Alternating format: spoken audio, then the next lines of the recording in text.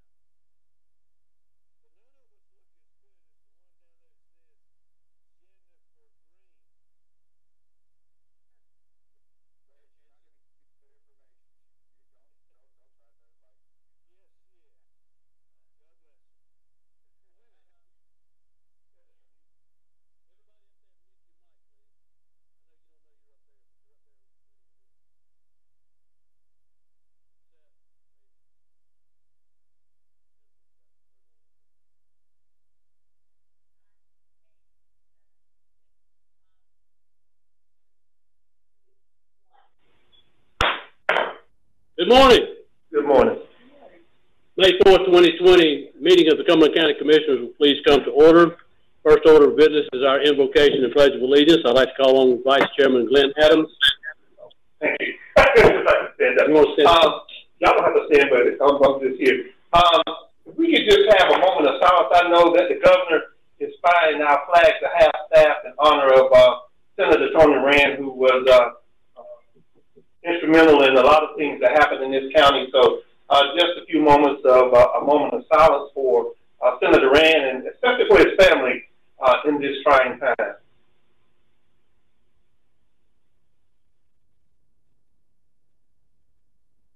Thank you. Dear Father, we come today just saying thank you. We want to thank you for this wonderful, beautiful day you've given us. We want to thank you for all of the people that are involved in this meeting. We'd ask you to touch their heart, that we leave everything decent and in order. Father, we want to thank you for protecting all of our citizens here in Cumberland County. Thank you for the staff who has done a tremendous job during this time of crisis. We'd ask that you use, that you put your angels around us and protect us. In Jesus' name we pray. Amen. Amen. We can, Amen. I pledge allegiance. I pledge allegiance to the flag of the United States of America and to the republic for which it stands, one nation, under God, indivisible, with liberty and justice for all.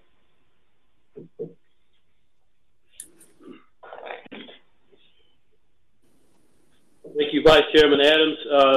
First item of business is our approval of agenda. County Manager, is there any additions or deletions? No changes to the agenda. Is there a motion? I move we approve the agenda. Is there a second? Moved and seconded. All in favor, please say aye. Aye. Aye. Any opposed?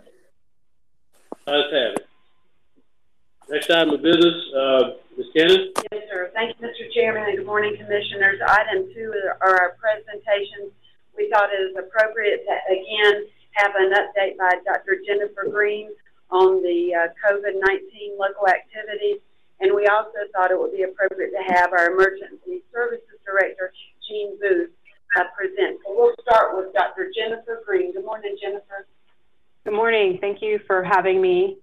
I will start with the disclaimer that I give each time, and that is that this is a rapidly evolving situation and that the data on these slides are updated as of yesterday, and these are data from the Centers for Disease Control and the North Carolina Department of Health and Human Services.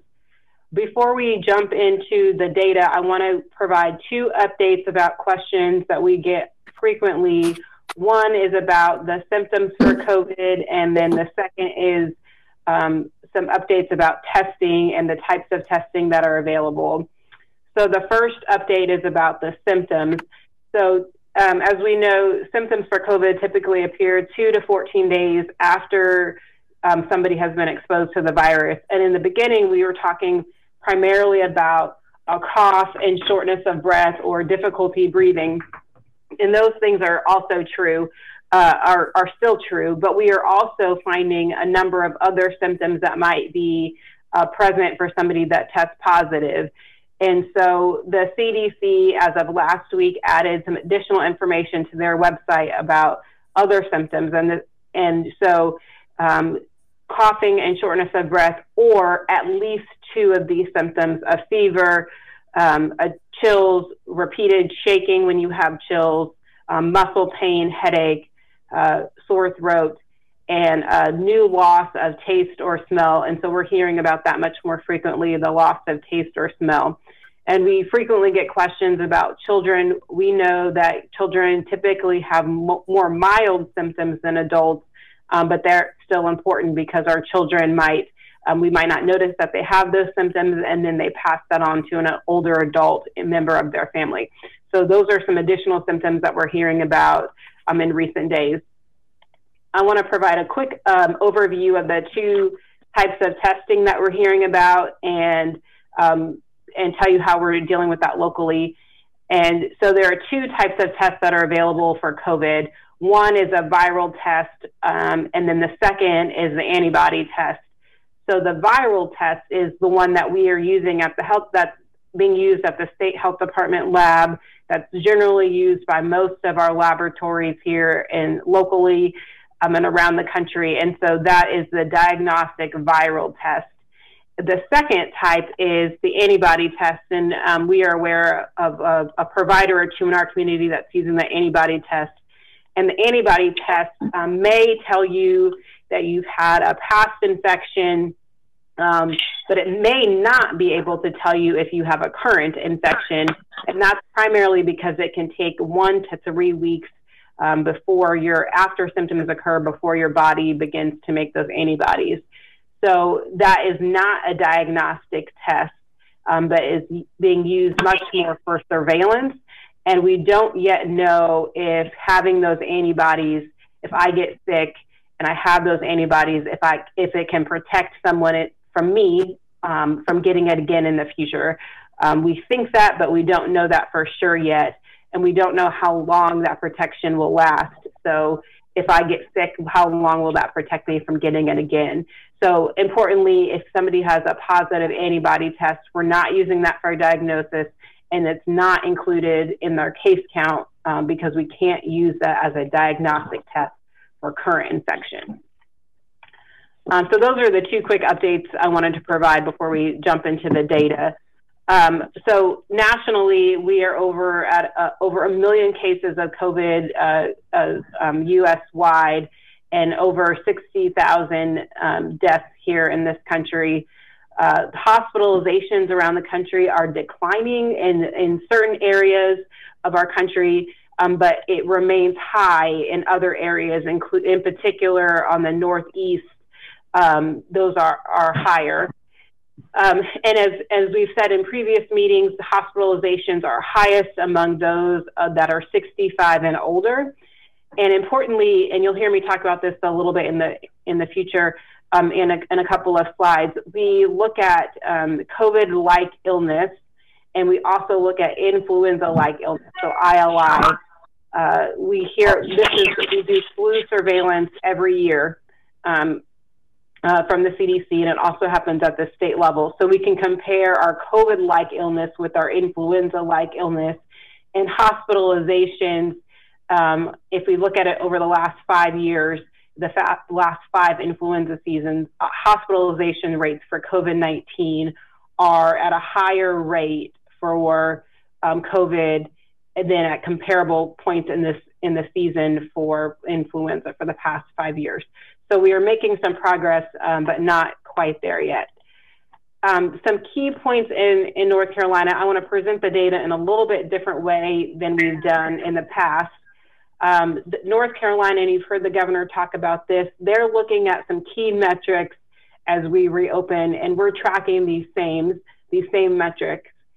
So North Carolina is looking at the COVID-like illness surveillance. So you just heard me talk about influenza-like illness, ILI surveillance. We're doing the same thing for COVID.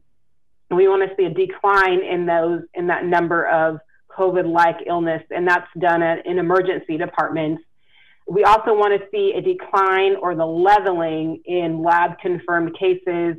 We also want to look at a decline in positive tests as a percentage of total tests.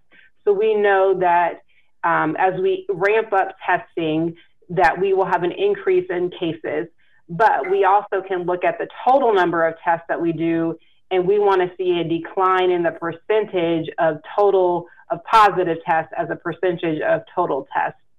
Of course, we want to see a decline in the number of hospitalizations, and then the state has set a goal to do 5,000 to 7,000 tests daily, and we'll talk about what that looks like locally.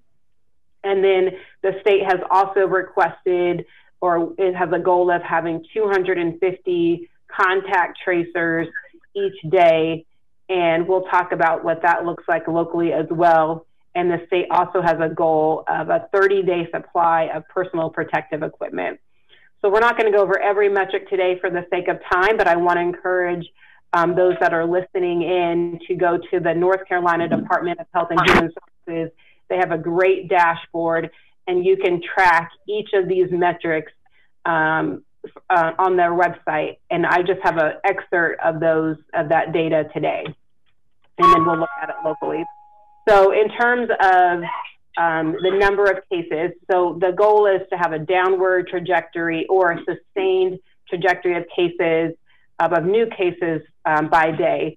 So this data is updated as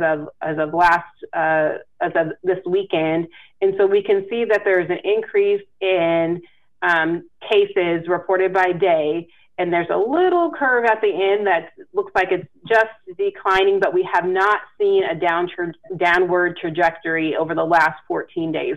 So this is an area where we have not yet met that metric, and we want to see us turn the corner so we can have that downward trajectory, but we're not there yet in terms of numbers of new cases. The next metric is to look at the number of the percentage of positive tests as a percentage of the total tests. So if you look at, this is updated as a 5-1, so you can see that we do have a downward trajectory as of the percentage of tests as a positive test as a percentage of the total test. So we are getting fewer, we are doing more testing, but we are getting fewer positives, and that declined starting around the 30th of April last week. About 8 or 7% of our tests are positive. And this is a number that we do not yet have locally. We are trying to work with the state health department to determine this number locally, but we just don't have that data yet. The next metric is the number of hospitalizations. So again, we want to see a downward trajectory in the number of people that are currently hospitalized. And so this, again, as we hear hospitals talk about reopening, and bringing back some of those elective procedures and surgeries, we want to make sure that in a surge of cases, we have the capacity to have, for our hospitals to take on if we had additional cases of COVID. So we have not yet seen that downward trajectory statewide of hospitalizations, not yet. So you can see here that we're still on the incline, but it looks like in the last 2 days, we've had 500 on the second, and then 475 current hospitalizations statewide. So if we go back to when I did a presentation 2 weeks ago, we're just below where we were 2 weeks ago. So we have not seen that steady decline yet, but we're not rapidly increasing either. And then we'll talk about that local data. So the other piece that North Carolina is working on is increasing the number of tests that we do on a daily basis. And that means the number of tests that are being processed at the state laboratory and the number of tests that are being done by commercial laboratories, LabCorp, Quest, our university labs as well. And so we are working to increase that somewhere between 5,000 to 7,000 tests a day. And that number has fluctuated greatly over the last couple of, across the last week or so. And so we're watching that. And then we have our own task here locally about the number of tests that we need to do to contribute to that 5,000 to 7,000 tests statewide. And I'll talk about that in just a moment. The state has also, again, wants to increase the number of contact tracers to 250, and I'll talk about our role in that locally. There's a much more detailed chart on the State Health Department website in terms of PPE. We still have PPE shortages, and there are 2 areas where we have shortages, and this reflects locally as well. So on the State Health Department website, there's a chart that shows each type of PPE and the numbers of days that we have supply. So the areas where we have shortages are N95s. We have a 1-day supply that's statewide, and gowns. We have 0 days worth of gowns in terms of the number of requests that are being received by the state and the number that that they have on hand to fulfill. So that reflects what's happening locally as well. We are hurting for gowns and N95, and these 2 supplies are important because when we do testing, we have to have N95s and gowns to do COVID-19 testing, and so those things are very critical, both statewide and locally.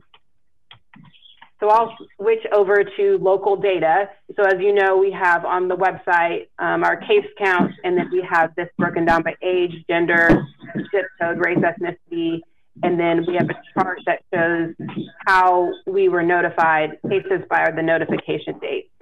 I want to highlight a particular piece of information because we are getting a number of data requests, and as we try to respond to those data requests, we have to balance, and this is in consultation with our partners at the State Health Department and at the UNC School of Government. We have to balance and follow federal and state privacy guidelines and laws for reporting out. So we are making sure that we are aligned with those federal and state privacy laws before we respond to any requests for data.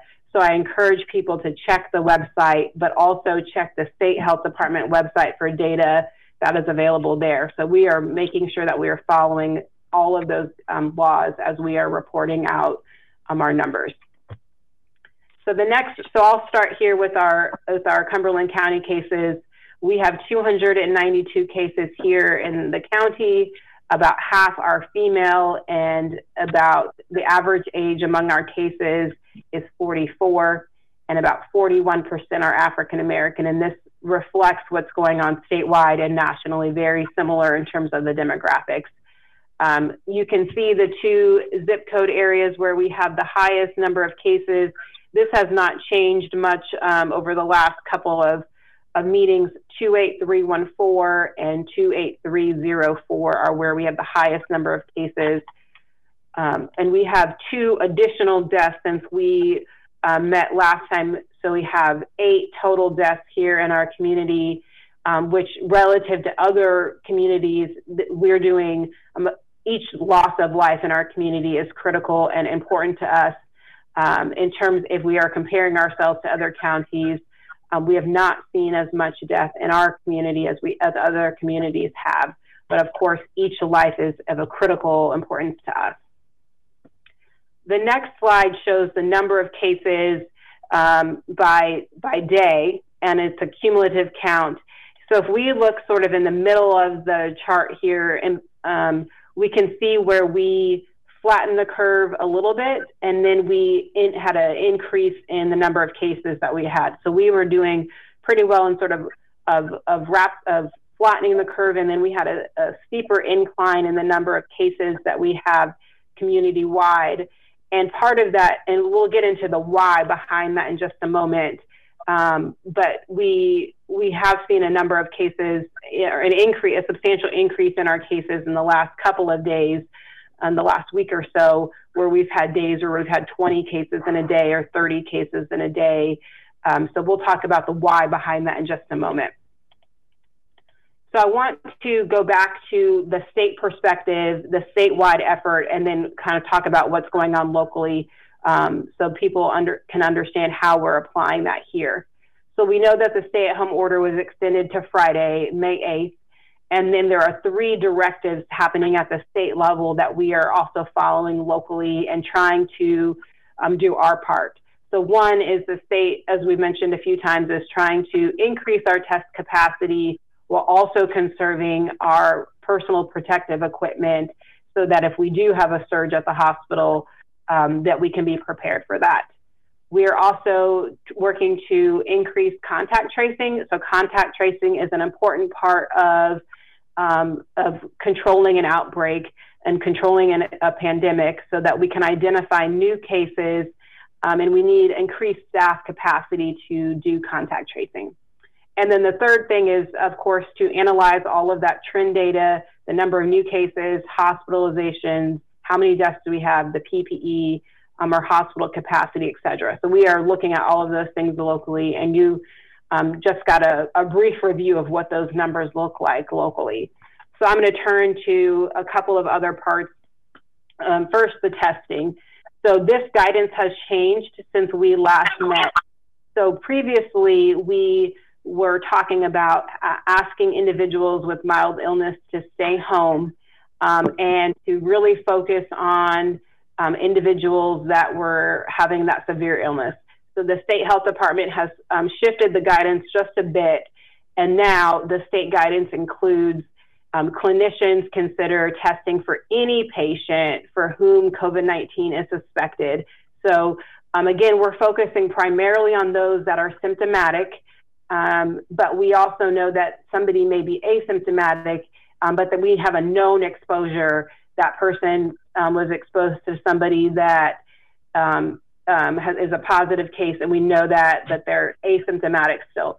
So they can consider testing for anybody, but the state health department criteria still focuses on those that are symptomatic: hospital workers, healthcare workers, first responders, people that are in a high risk setting.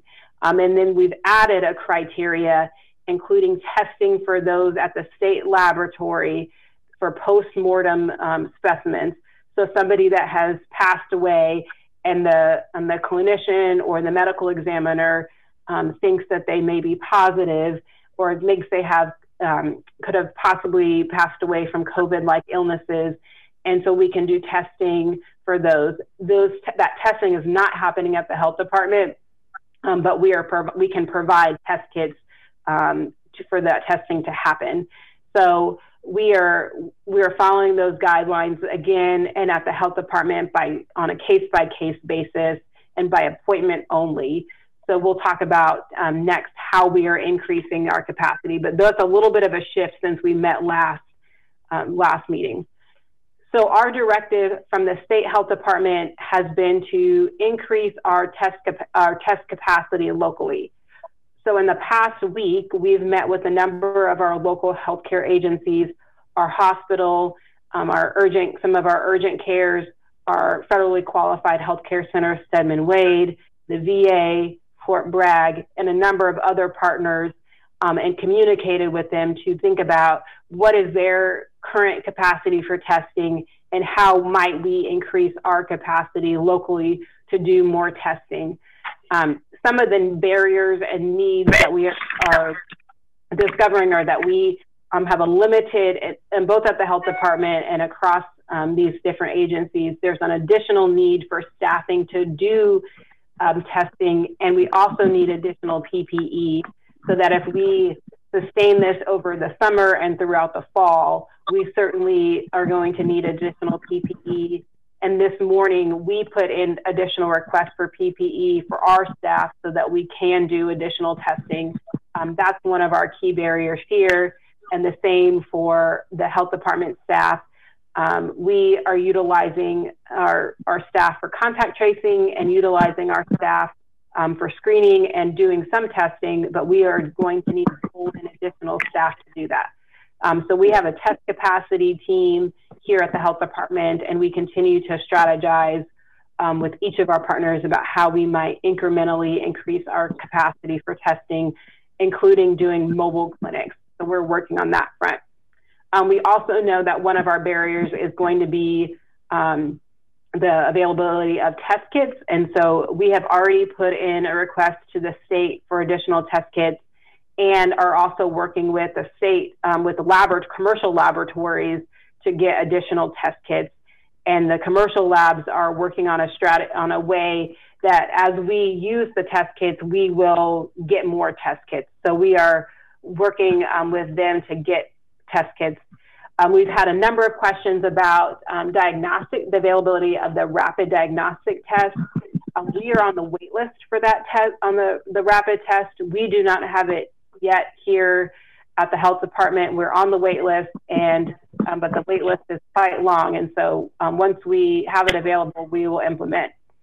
We've also shared the test collection kits that we have with our congregate living facilities as needed, our VA homes, and our shelters as needed. So we are also trying to resource test kits for other agencies. The next piece I'll shift to is about our contact tracing. So you've heard me say that the state health department wants to increase the capacity for contact tracing statewide. We are continuing to do contact investigations for each of our positive cases. What we've determined locally is that we need about 20 contact tracing staff daily to keep up with the number with demand. And so we are trying to balance that need for 20 plus staff for contact tracing, plus an additional 20 or so staff a day for testing capacity, plus being able to provide our regular mandated services. So we are working to identify ways that we can keep that resource. As you heard the governor talk about in the last couple of days, they have collaborated with several agencies across the state to form the Carolina Community Tracing Collaborative, and they are hiring and training staff to support contact tracing efforts. Those will be available approximately May 18th, and we will be requesting additional staff for contact tracing. And as we do that, if we have additional state resources, we can shift some of our local resources to increasing our test capacity. So we still need a number of staff on site to be able to do that, and including doing contact tracing on the weekends. So we're trying to, we'll meet today and again throughout the week to figure out how we can best do that. So I want to wrap up with taking a look back at the trends and talk a little bit about the why we've seen a increased number of cases. So we're closely examining why we are having an increased number of cases here in our community. And there are a couple of things that I'm looking at when I look at the data. One is that we have a decreased turnaround time at the state laboratory. In the beginning of this, we were looking at a week, 3 to 5 days, sometimes a week to get test results back. We are getting those back 24, 48 hours. So that means that we're having more cases rapidly come through our state system. We also know that at least one of our local providers is doing a rapid test, the FDA approved rapid test, which again means we are getting more test results frequently instead of over the course of 3 to 5 days. We also know that there are a number of outbreaks in food processing plants and in long-term care facilities around in surrounding counties and in our own. And so we, of course, as our residents live here but work elsewhere, some of our cases have been in those facilities. The number of deaths that we're looking at, we've had just 2 since 4/20, so that's we could anticipate having more, but that is we are fairly stable there. And again, we are fairly stable in terms of hospitalizations according to Cape Fear Valley. So we are carefully getting that data as well. And the 2 areas, again, where we have challenges at the health department and in our long-term care facilities are N95s and gowns. And we are getting requests on a regular basis from our long-term care facilities for PPE, particularly those N95s and gowns. And those are where we also have shortages at the health department. And so we have a strategy here where we are following CDC guidelines for extended use of our PPE, but that's not the situation that we want to be in. We want to use our PPE like we normally would, but we are trying our best to preserve that PPE.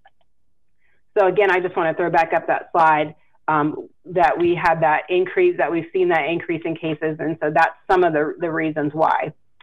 I'll wrap up by talking, you've seen this slide before, but as a reminder for folks that might be tuning in for the first time, the EOC has been activated, and Jean will talk a little bit more about that. We're still doing our contact tracing. We get a number of questions about whether or not we are investigating our positive cases.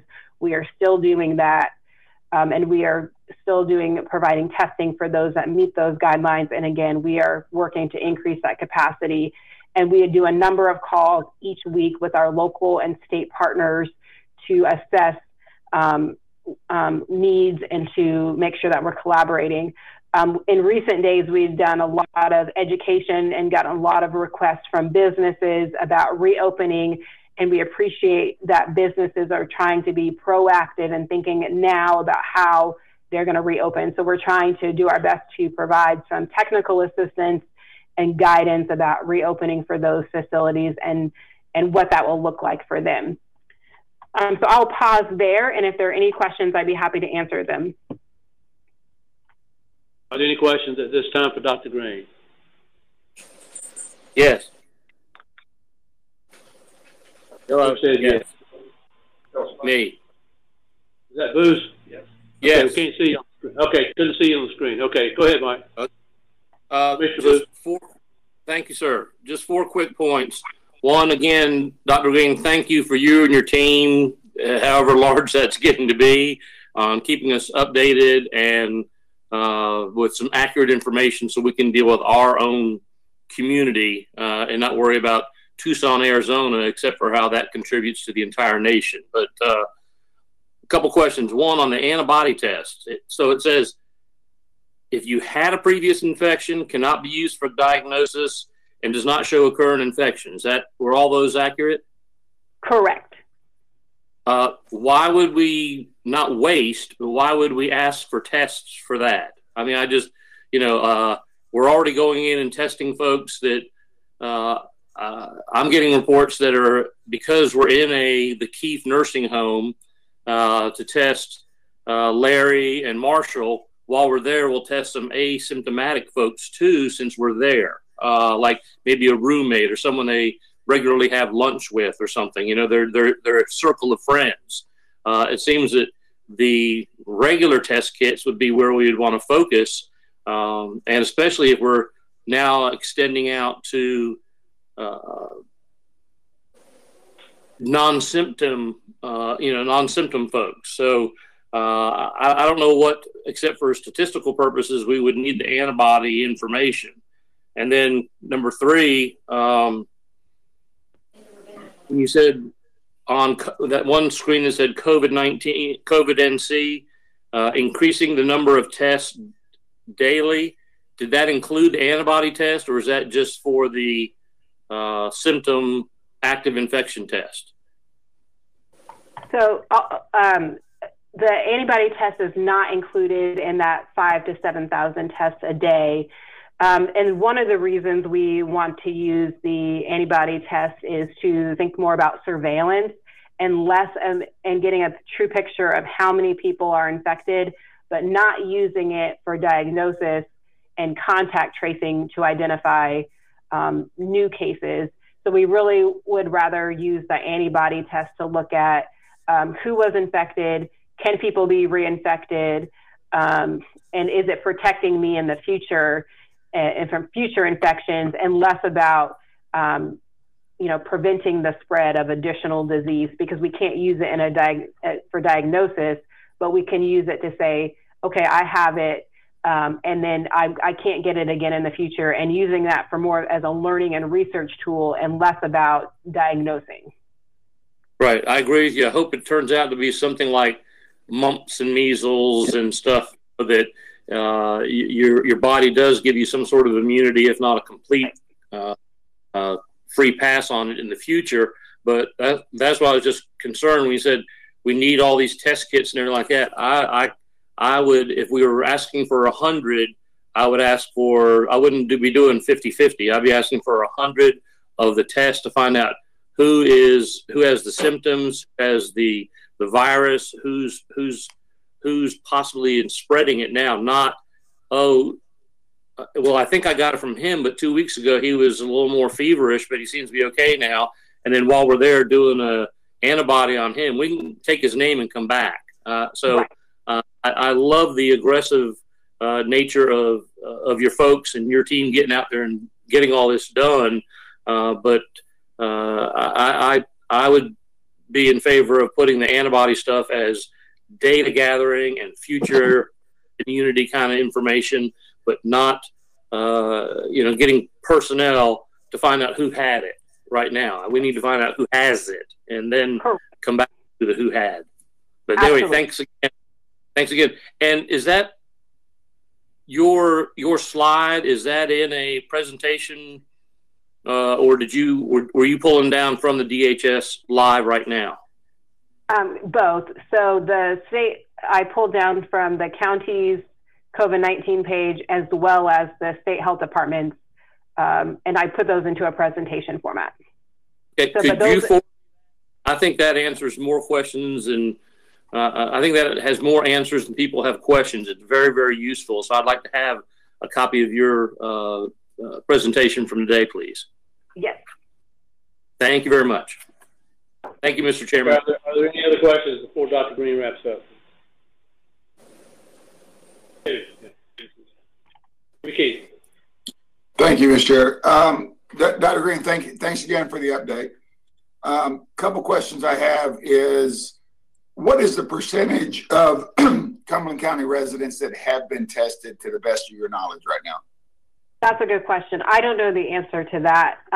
One of the challenges is in the beginning, providers were required to report all test results to us, and they are still required to report all positive test results, but we're not getting an accurate count of all of the negative test results, especially as people are going to commercial and private labs.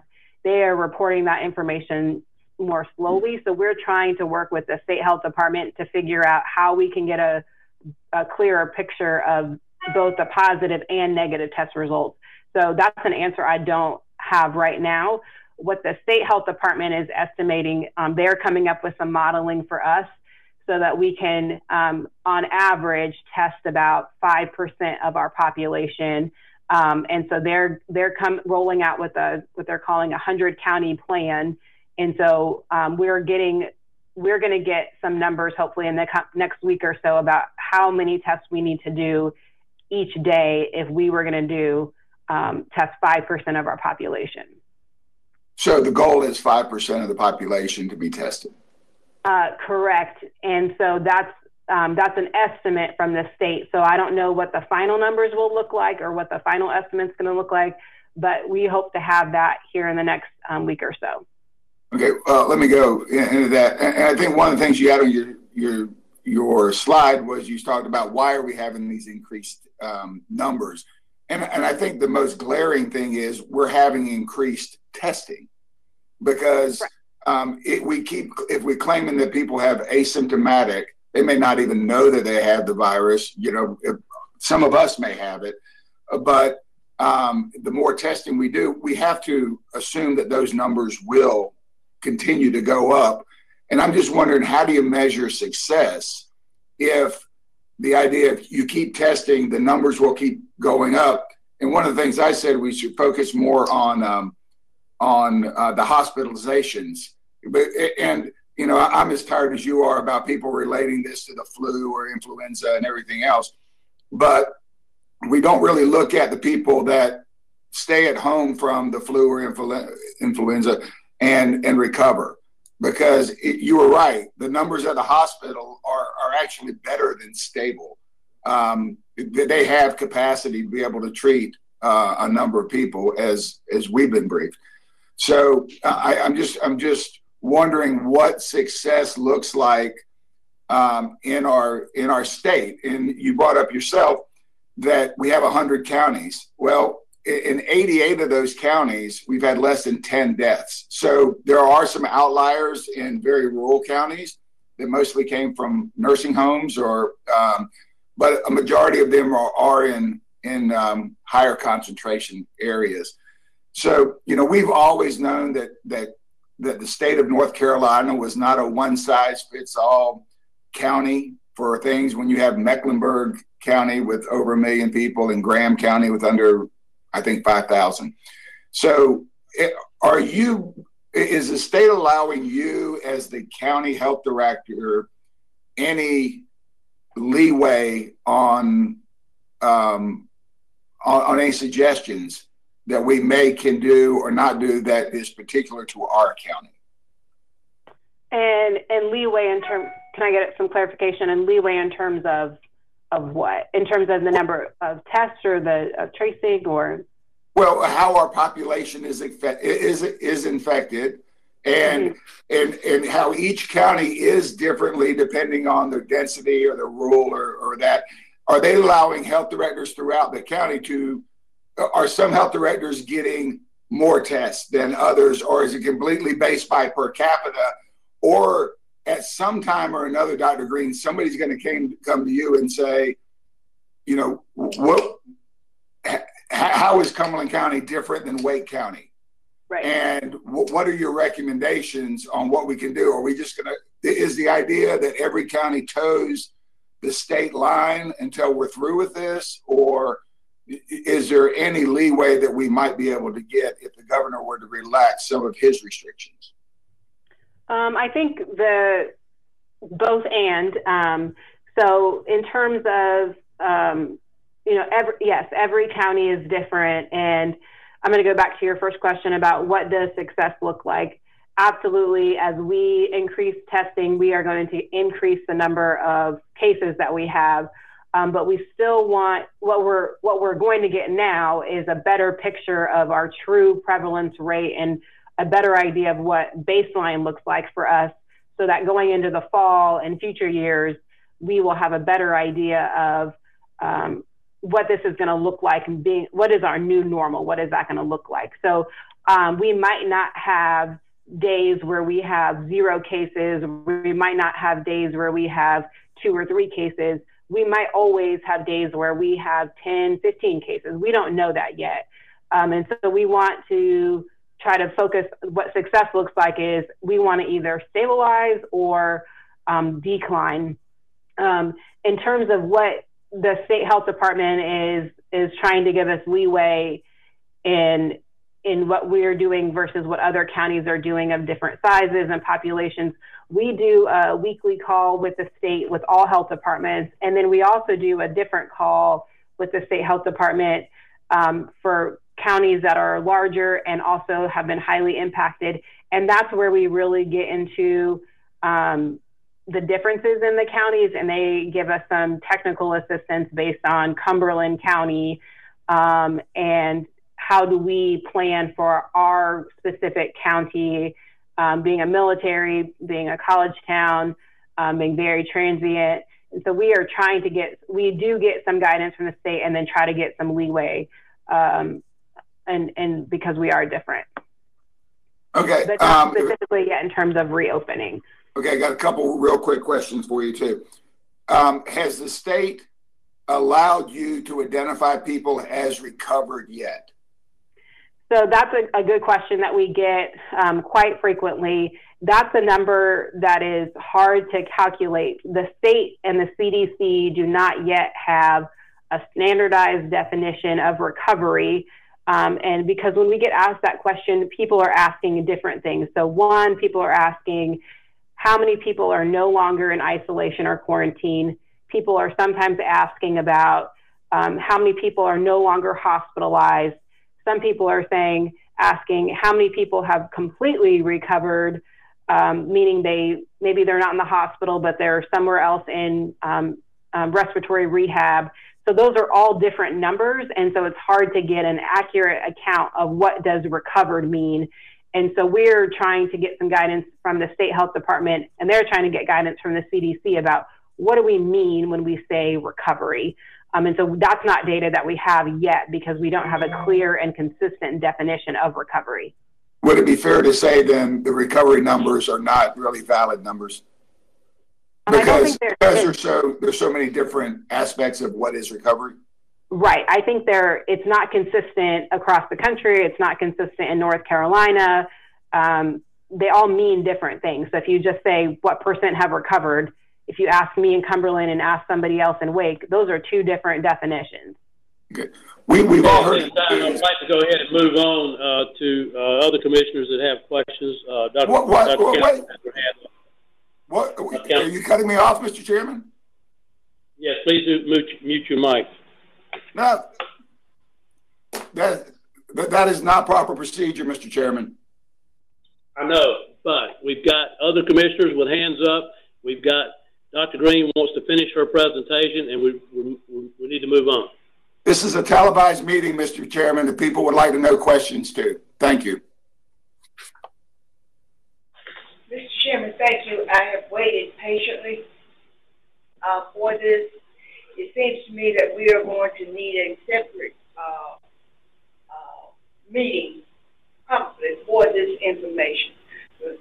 This is a first-time thing.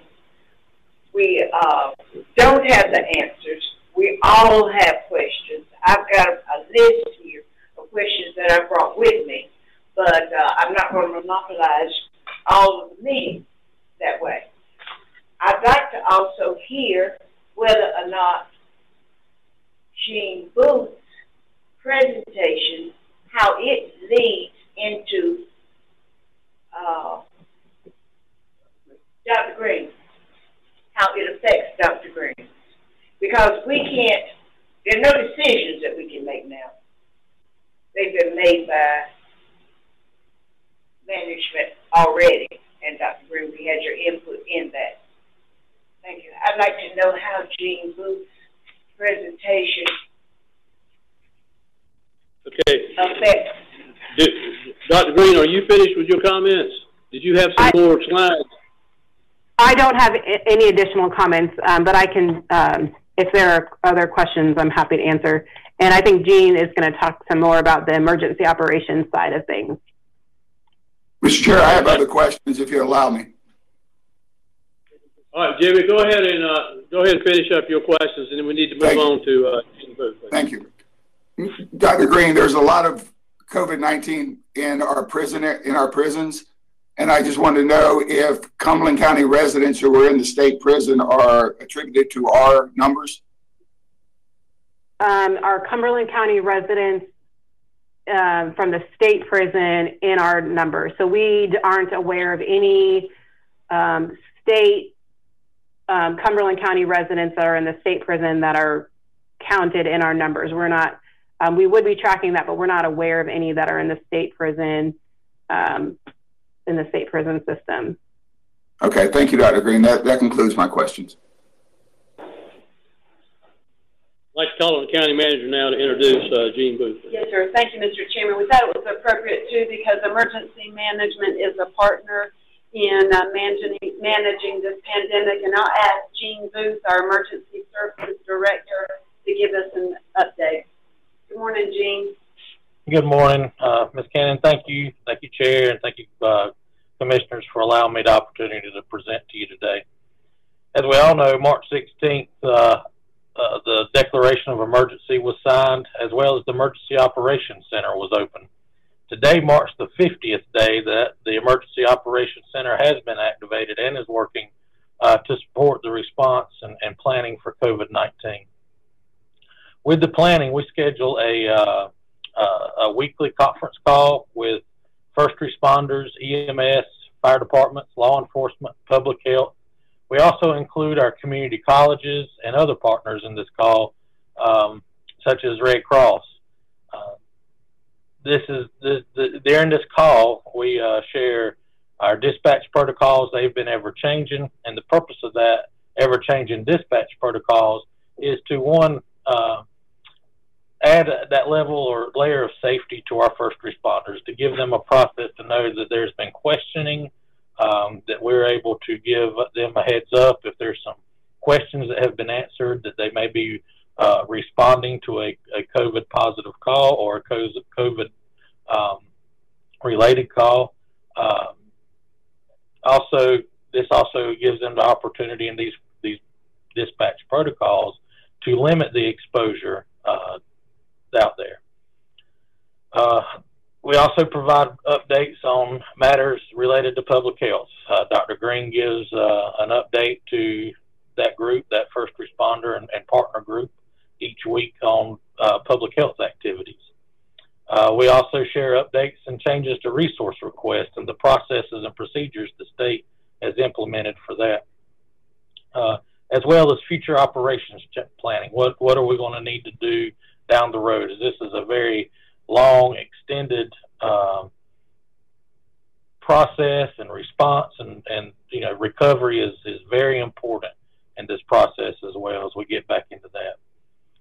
And it also gives our partners an opportunity to provide feedback back to us. What do they need? What are their needs, and how can we help provide those needs?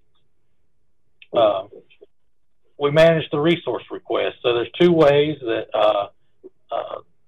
hospitals, long-term care facilities, doctors' offices, and counties can request commodities from North Carolina Emergency Management and Department of Health and Human Services, and that is through either Web EOC or their DHHS's Ready Ops website. Once those commodities are fulfilled by the state, North Carolina Emergency Management or DHHS, then they are shipped here to Cumberland County. We receive those and we distribute them out to those areas that made the request, whether it's a hospital, long-term care facility, medical doctor's office. To date, we've processed 122 requests for items, commodities into the county's Web EOC. As well, we've received 66 additional different types of commodities within our central receiving and distribution point through Ready Op to provide to distribute it out. Matter of fact, today we have over 27 deliveries to make out into the community. What are we distributing? We're distributing masks. As Dr. Green mentioned, N95 masks are hard to come by. We're not receiving those. The state is basically fulfilling those with surgical masks to have some type of protection there. Gloves, shoe covers, disinfectant liquid are amongst additional commodities that we're receiving. Gowns is low, and within the Emergency Operations Center, those things that we're not able to get from the state, we're also looking to procure through the EOC out on general market, and those areas are hard to find as well, with very long shipment and receiving times. In addition, we are engaging in detailed medical surge planning with Cape Fear Valley, North Carolina Emergency Management, and North Carolina National Guard. We keep a daily status report on hospitalizations, how many are in the hospital that are positive, and those that are in the hospital, they've had a test and they're awaiting, and also the bed count, and that has fluctuated over the last few weeks. I know we're looking at a pretty good hospital capacity right now, but as you know, in emergency management, we always plan for the worst and hope for the best. So we still have worst case scenario planning going on with not just medical surge planning, but also fatality management planning with Cape Fear Valley. They typically are close to capacity on any given day. We've worked with them and DSS and some other processes as well to try to quickly move folks out. We've not had, as you see, only 8 so far COVID-related deaths, so that's not been a problem. But they've also been able to keep their numbers a little bit lower than their typical. Within the morgue, but we also have a plan if those were to suddenly rise, spike, or gradually spike. We have a morgue plan for that as well.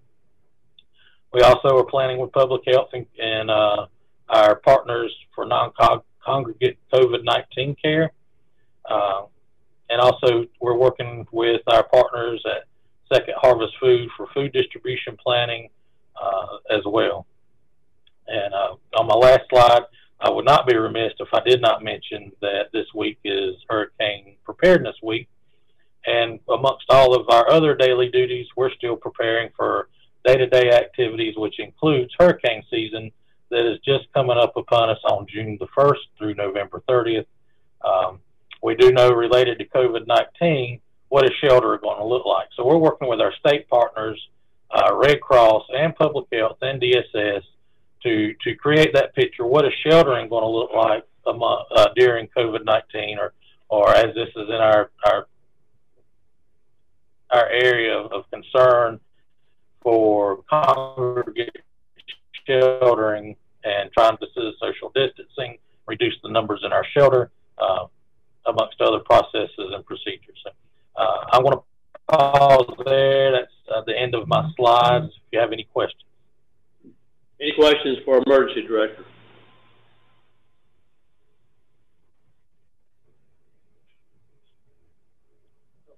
I can't see Larry. Larry, you didn't raise your hand, did you? Okay, he did not. He's muted. Okay. Thank you, Mr. Booth. Does that conclude your presentation?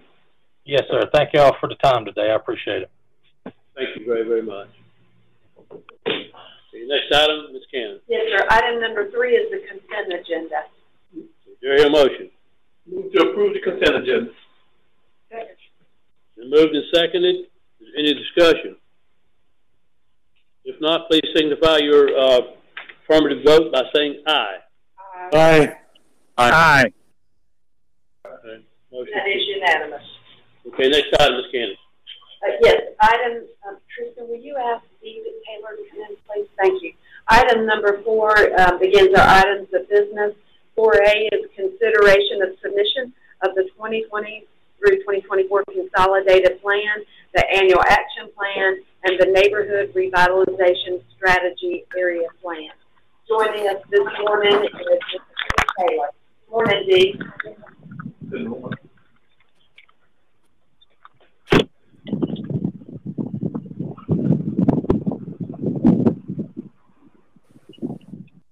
Good morning, Commissioners. Good morning. Good morning. On April 20th meeting of Community Development, along with our consultant, Urban Design Ventures, presented the consolidated 5-year strategic plan, as well as the analysis of impediments to fair housing choice, the 2020 annual action plan, and the neighborhood revitalization strategy area plan. And that was presented, as well as a public hearing held at that meeting. And we also put out the plans for public review and comment for a period of people are having trouble hearing. Oh, speak directly. Okay, thank you. We also put out the plans for a 30-day review and comment period from April the 2nd through May 1st. We received no comments. The comment period did end on May 2nd, and we received no comments. And in order for community development, Cumberland County Community Development to continue receiving the entitlement funding, we are required to submit these plans to HUD by May 15th. Therefore, I am requesting the Board of Commissioners to approve the submission of the plans that you have attached in your agenda packet to HUD.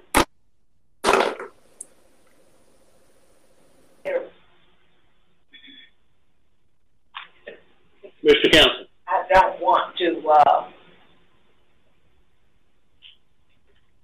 ask for information that's already been given, but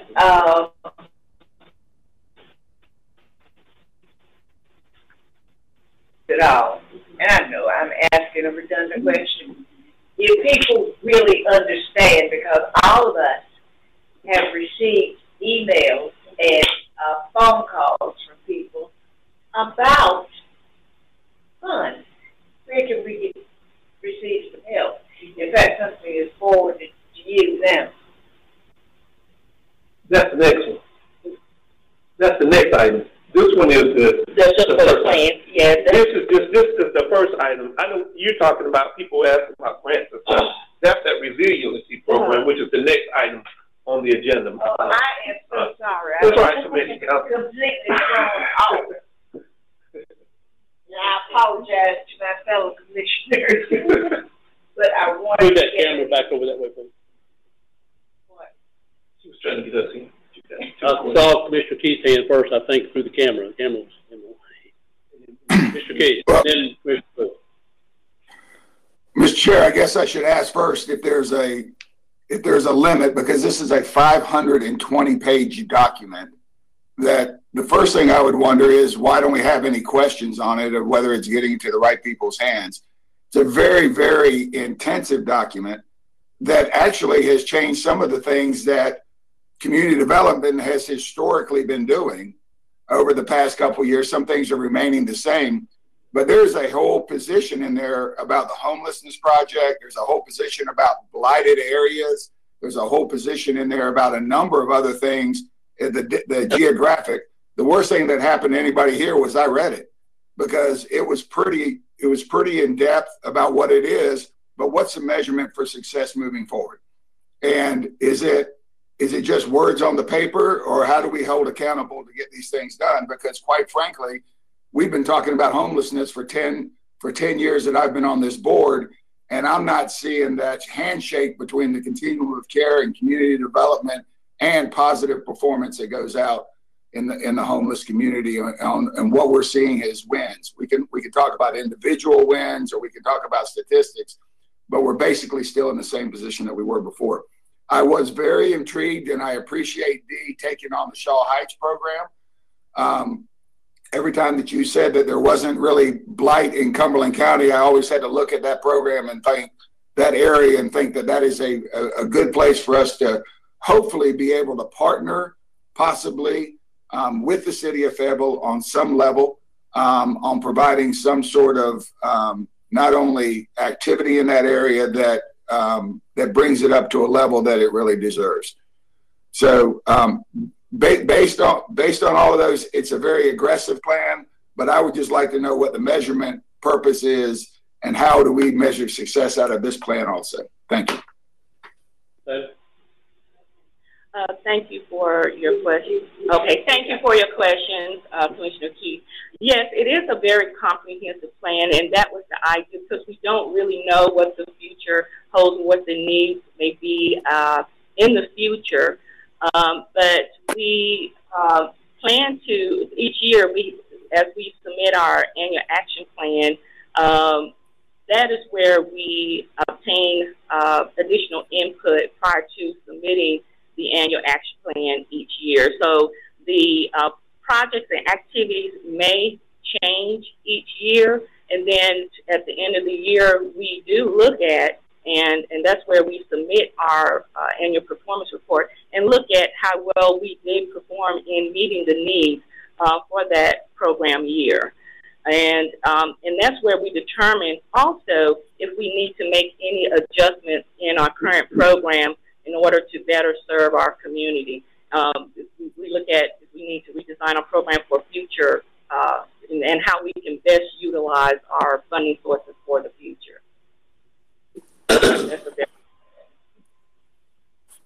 Okay, Commissioner Booth. Thank you, sir. My question is just that the draft was presented to us at April 20th. At that time, it had already been 18 days into a 30-day review possibility by the community. Where was it posted? How was the community noticed? Well, we put a ad, and because at a minimum, we are required to and comply with our citizen participation plan, which requires us to, at a minimum, post it in the local newspaper. and we also posted it on our county website.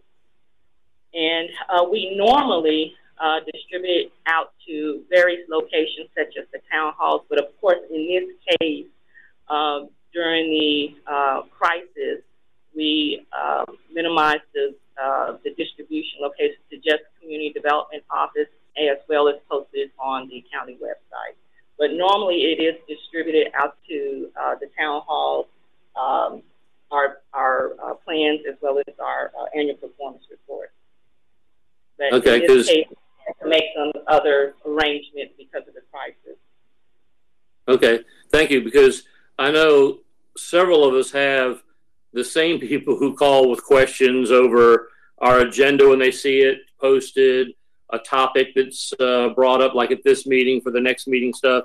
And to date, I haven't heard a single yay, nay, question, inquiry, or anything over something that's going to be many, many years planned today. And then it has on here that the comments, if there were any, would be included after May 15th. So the whole planning on this thing is it had already been in review for almost 3 weeks before we saw it somewhere, that for comments, and then we were presented it on the 20th. We're being asked to approve the 500 plus pages today, and then after May 15th, we'll hear what everybody said about it. The whole, it's just all askew for me for exactly how important this could be, you know, going forward. And I'm very uncomfortable with that. But thank you. Hey, can I ask the question, when is the deadline for submission of this to the Fair Housing Choice and Neighborhood Development Strategy Area Plan to HUD? It must be submitted by May 15th of this year. We have to submit it by May 15th? Yes. What's today, May 4th. We don't have another meeting. We do. Pardon? 18th. We meet again May 18th. Except for the agenda meeting on the 14th. The agenda session on the 14th. Yes, sir. I just had one question. Hey, y'all, let's look at this. I just did not understand on page 207, where it has the affordable housing, because I read through this thing too. And it says 1 year ago for homelessness, then it had 0, as though we weren't doing anything on the households to be supported. But then we come down here and it has 50 households. That just didn't seem, I couldn't understand that part. Well, I guess for the affordable housing development. And again, this is just for, and that's for the affordable housing development. And it's just, again, that could change. But we wanted to keep it general. It doesn't mean that homeless persons won't be served. But I want your goal is 0. I mean, you have to have a goal. A goal of 0 is not a goal. When you have 0, to me, that's not a goal. I mean, either you say 5 and we don't do any, that's fine. But if you don't have a goal, if 0 of that just doesn't seem to be a goal. And that's actually, if you move further, and that is just, right, because Diane talks about 50. It just didn't, I just can't. Right, the project goals you'll find on, and I know it's a large document,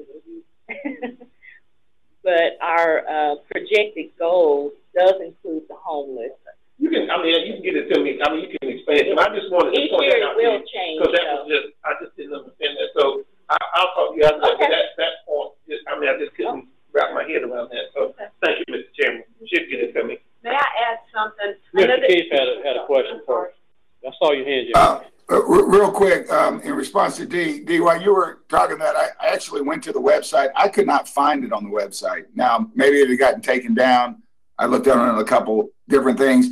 And that's not anybody's fault, because sometimes it's a little difficult to maneuver through our website.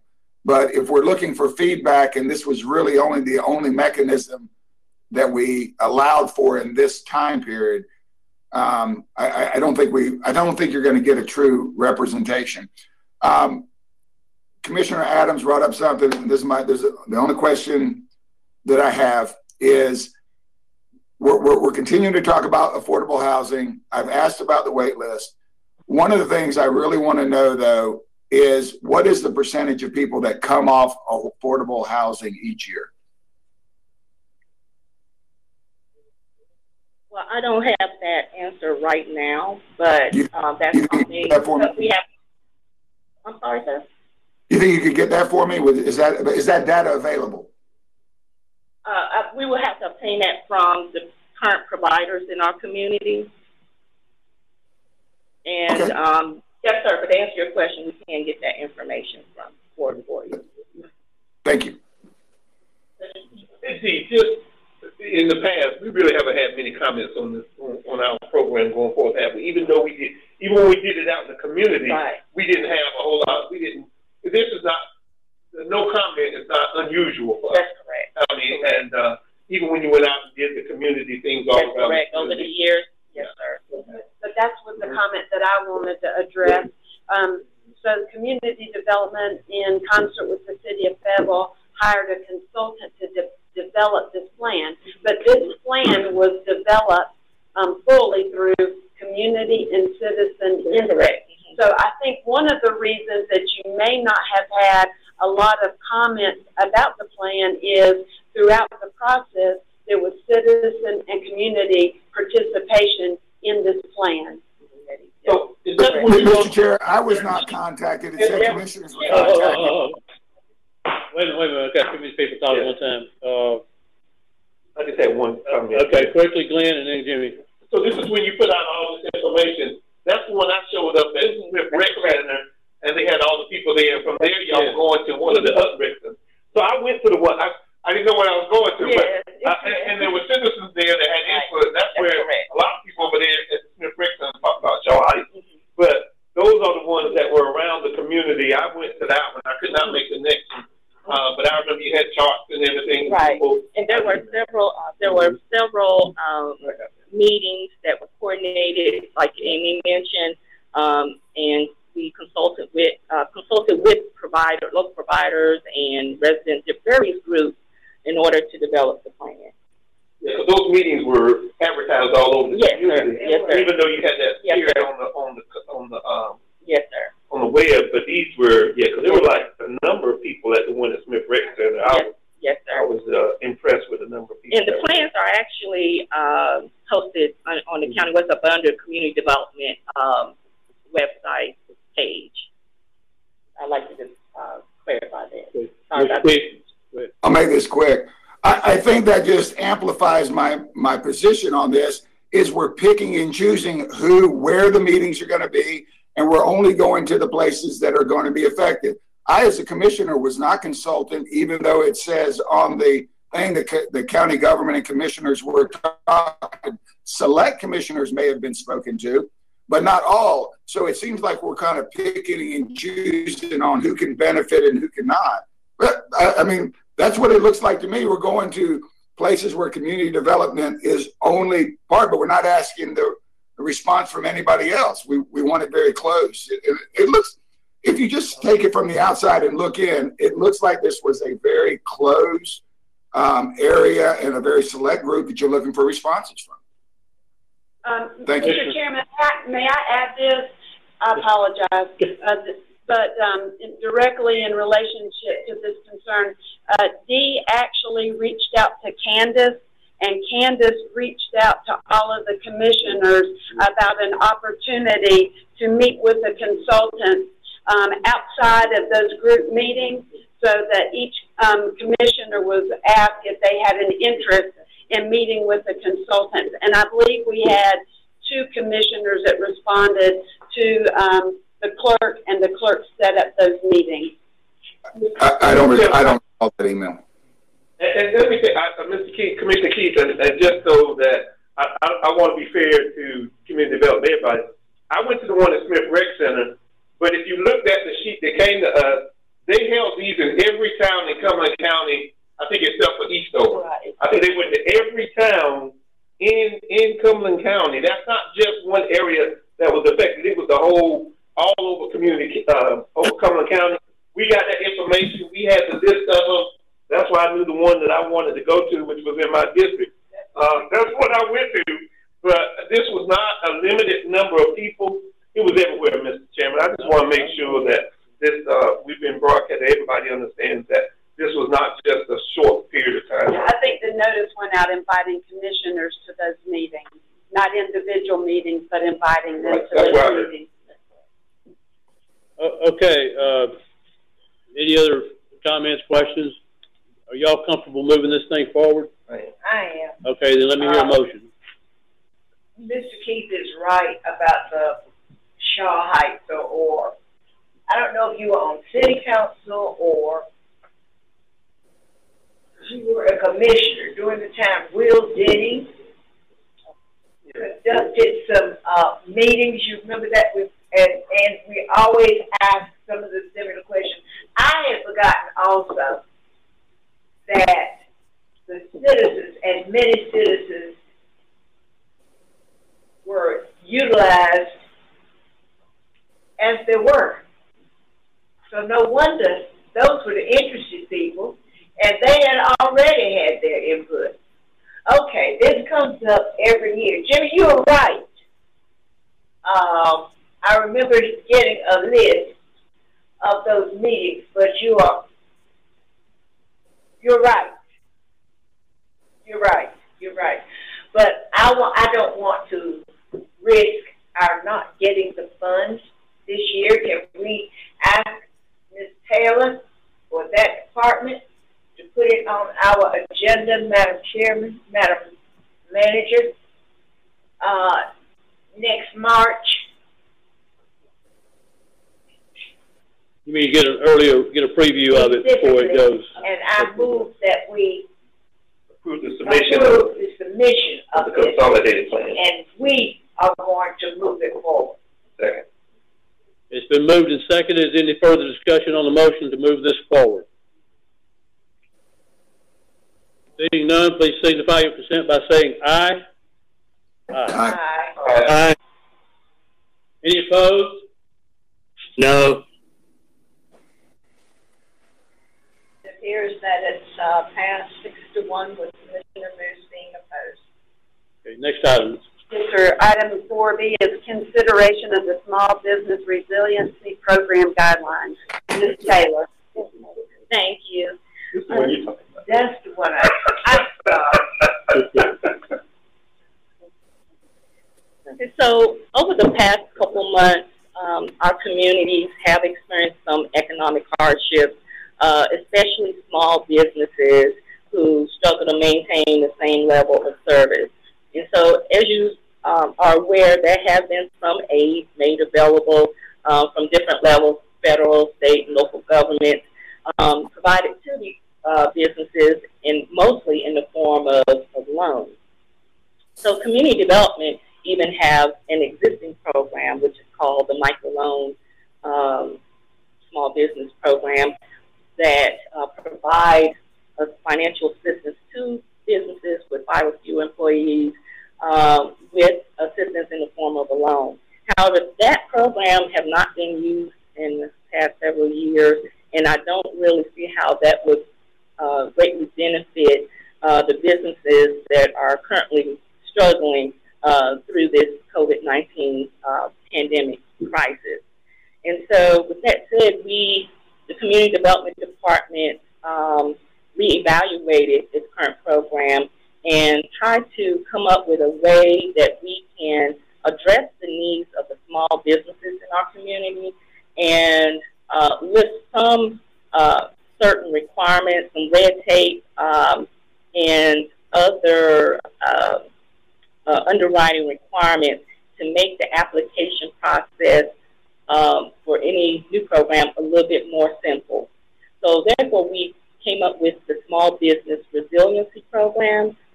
You have the guidelines included in your packet. I hope you had a chance to read over it, because I would like to just go over the main components of that program. So the Small Business Resiliency Program is designed to provide financial assistance in the form of a grant of up to $10,000 to eligible small businesses with 10 or fewer employees. Now, the amount of assistance will be determined based on the business needs, and eligible costs will include items such as payroll, rent, or inventory, and those kind of things. But because this program is still funded through HUD Community Development Block Grant Program, there are still certain main requirements that we have to meet, and we just cannot get around.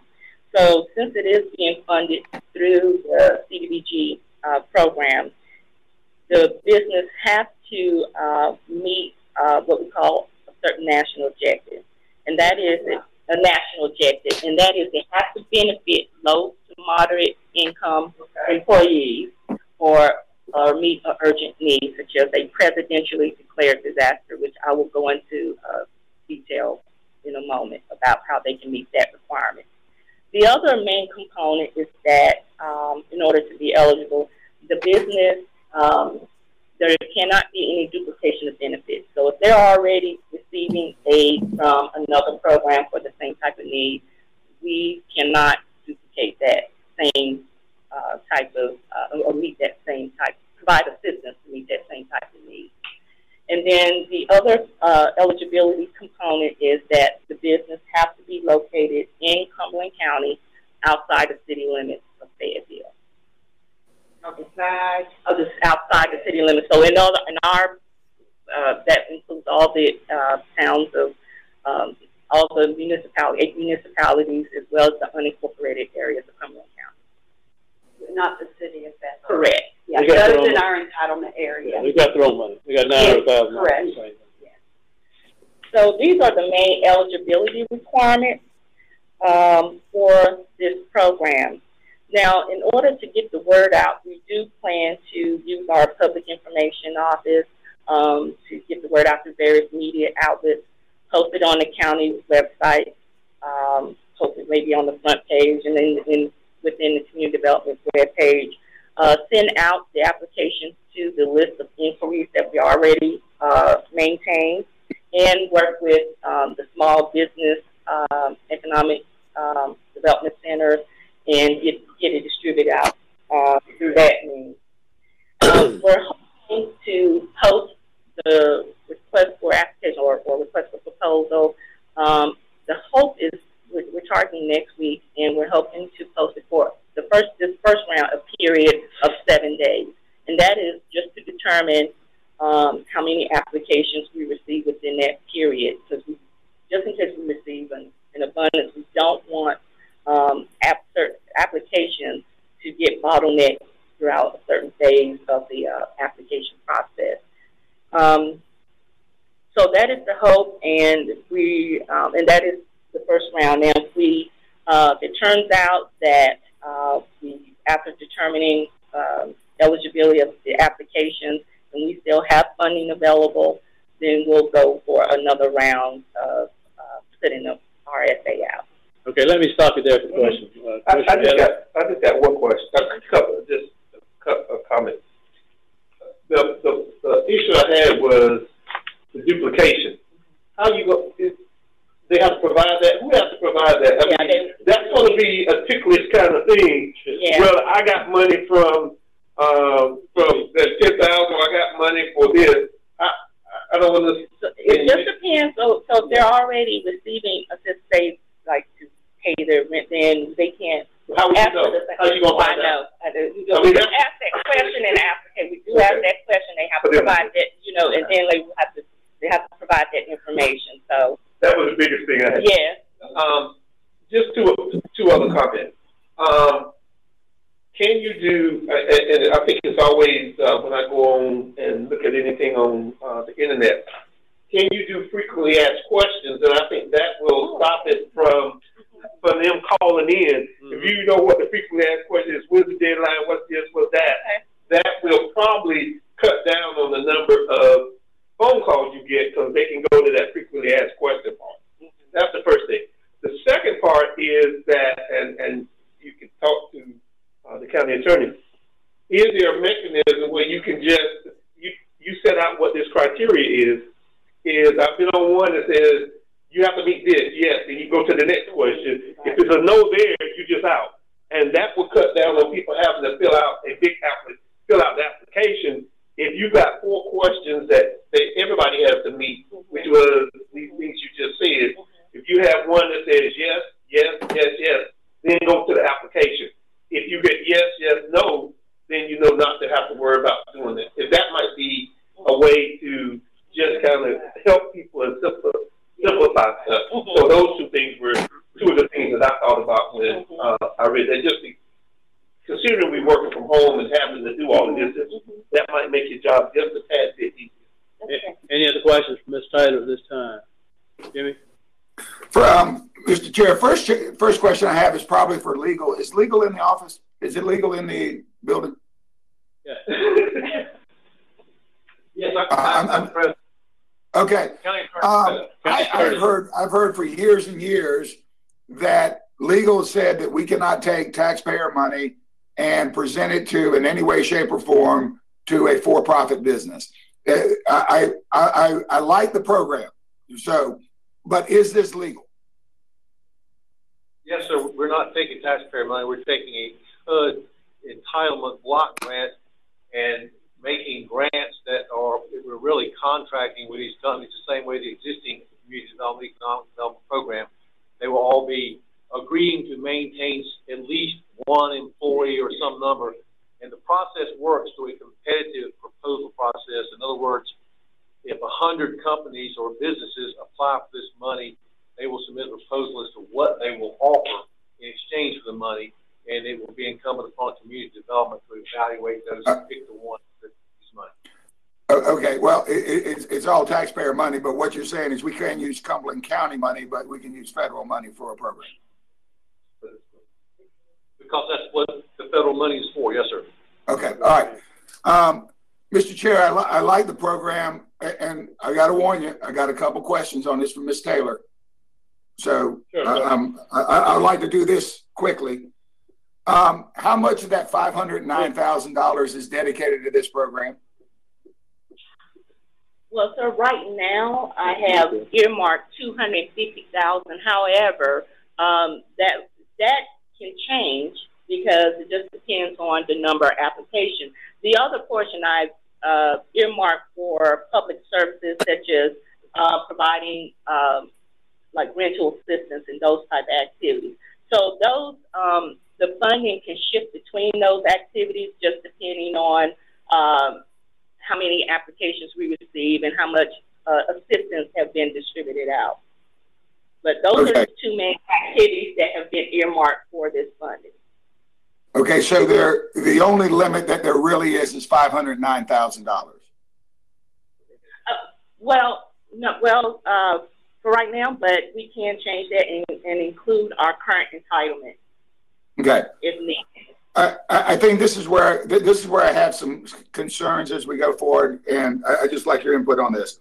You have a micro enterprise method, and you have a small business method.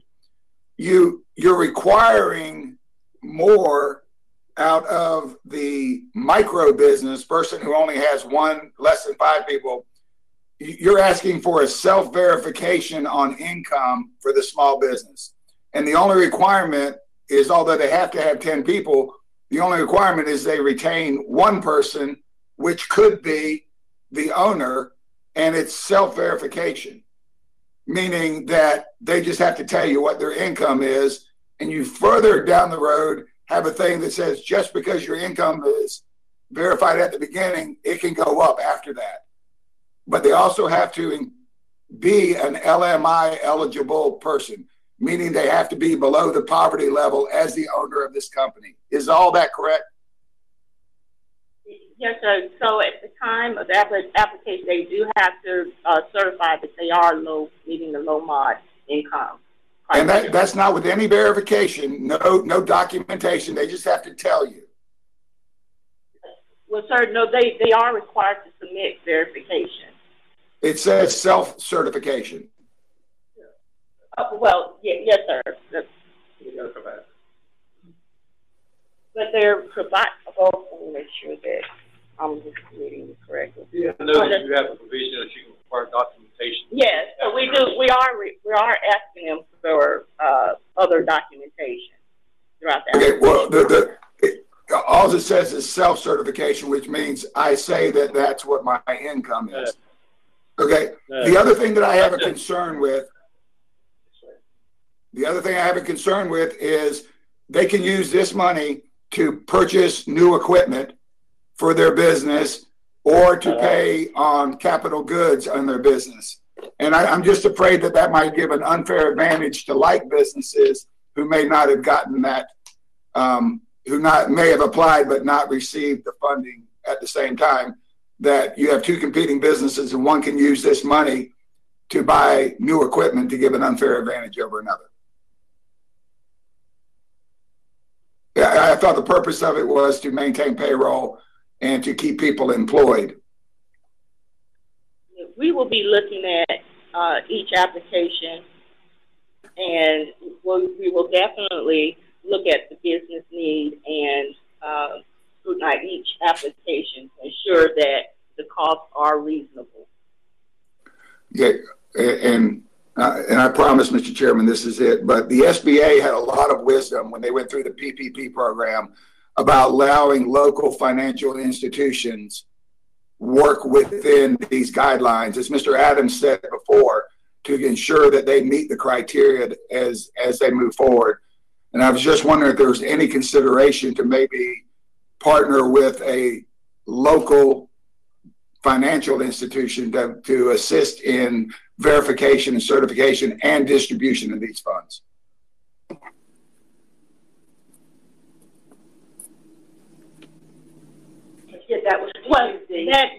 That can be an option.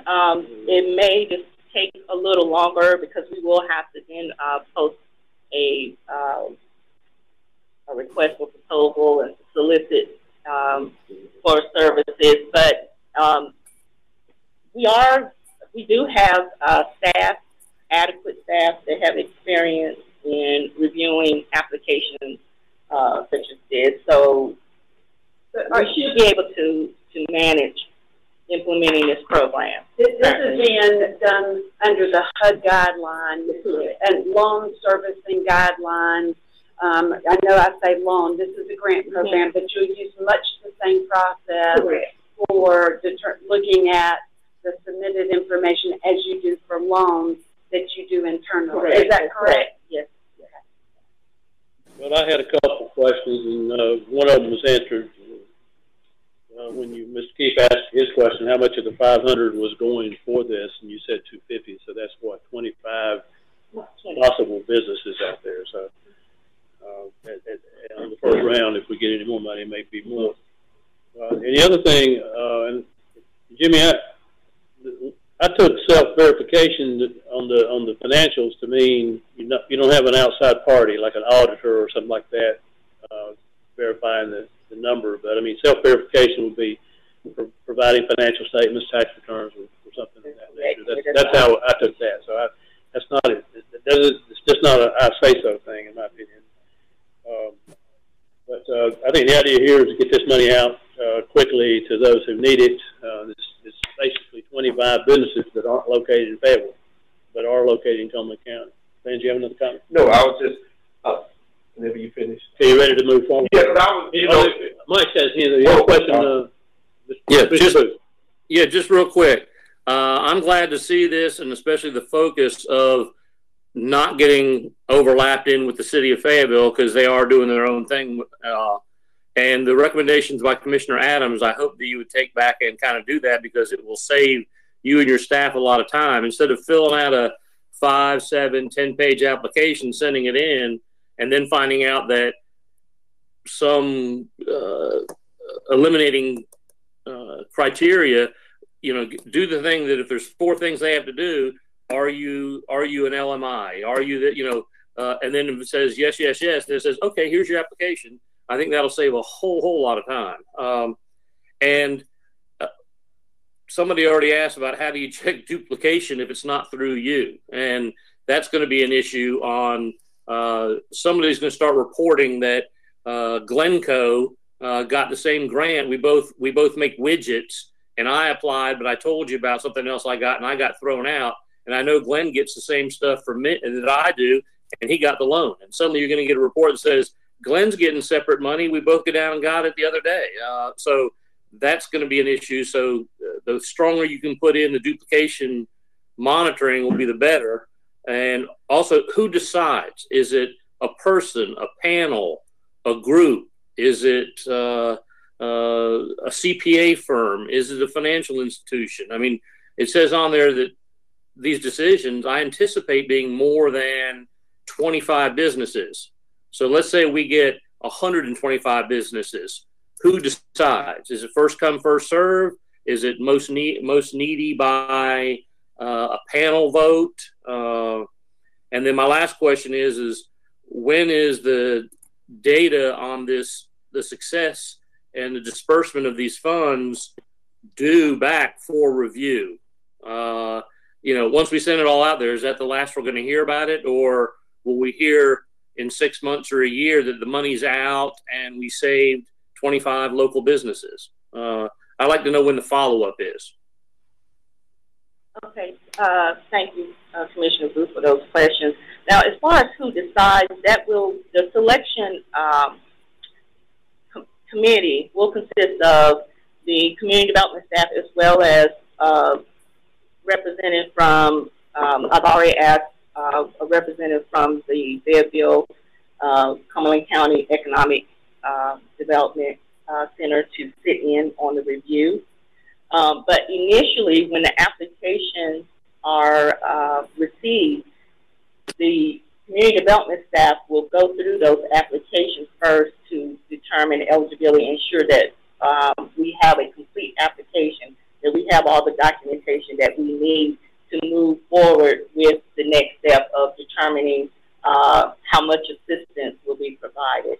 So initially, the community development staff will go through the applications to determine their eligibility and make sure that it is a complete application. And then the selection committee will determine the amount of financial assistance that have been approved, the amount of financial assistance for this. Does that answer your questions, Mr. Booth? And then as far as, I think you had a question about the turnaround time. Yeah. Which that will really depend on. Okay, and then the report. You're breaking up, sir. Say that again. Yes, had a stroke. The report back time. Like, when are we going to, you know, because if this turns out as good as well as it could do, we should really get behind this going down further down the road. You know, so I'd like to know when the report back time is to say it worked. Yes, sir. So, of course, since this is somewhat a pilot program, we're hoping after this first round, if needed, we can use that to determine if we need to tweak our current program guidelines, or we can continue to move forward with the current guidelines and do a second round. But that's why we're breaking it up into different phases. Thank you. The turnaround time, yeah, that would just depend on, again, we have to monitor it periodically, and we can provide that information, update you, just like we do with other programs on a monthly basis, and let you know how the program is doing. So we can provide that report to you on a monthly basis as well. Thank you very much. Thank you, Mr. Chair. Any further questions for Ms. Taylor? Okay, y'all ready to? Yeah. Mr. Chairman, just one thing, and I think you answered it. She should have said yes, but I don't think they saw her, that tax returns and is part of that. Right. Somebody texted me that, well, the tax returns video that she was shaking her head when you said that, but I don't know that the audience saw that, so that answers that question. And, you know, I want to thank the commissioners and staff because I think commissioners sent out about some kind of grant program for the community. Thank you for stepping up, Dee, on doing that, and the manager and Mr. Holder, who's working with community development to meet that need in our community. So I would move to approve the Small Business Resilience Program pursuant to the guidelines. Second. Is there a second? Second. Moved and seconded. Any further discussion? Signify your affirmation by saying aye. Aye. Any opposed? That is unanimous. Okay. Next item, Ms. Cannon. For item number 5, you have a nomination to the ABC board. This time I call on Commissioner Council for nomination. There are 2 vacancies. Both the eligible for reappointment, Paul Crenshaw and Tammy Graham. I nominate Paul Crenshaw and Tammy Graham. Are there further nominations for those vacancies? Being none, we'll move to appointments, and I call on Vice Chairman Glenn Adams. Mr. Chairman, for the Board of Health, there's one nominee, and I move to appoint Hakeem, Hakam, Auxilia, Alsaidi, for the appointment. Okay. It's moved and seconded to appoint the stated person for the appointment. Any discussion on the motion? All in favor? Aye. Say aye. Aye. Mr. Chairman, I'm sorry, any opposed? That is unanimous. Okay. So the Fayetteville Technical Community College Board, there's one nominee, and I move the appointment of Charles Harrell for reappointment to the board. Is there Second. Second. Moved and seconded. Any further discussion? Not signify your affirmation by saying aye. Aye. Any opposed? That is unanimous. It's unanimous. Okay, do we have a closed session? No further business, yes, sir. Okay. We adjourn. Second. Well, it's been moved and seconded that we adjourn. All in favor, say aye. Aye. Opposed? That is unanimous. Okay. Motion, meeting adjourned. Thank you. Oh.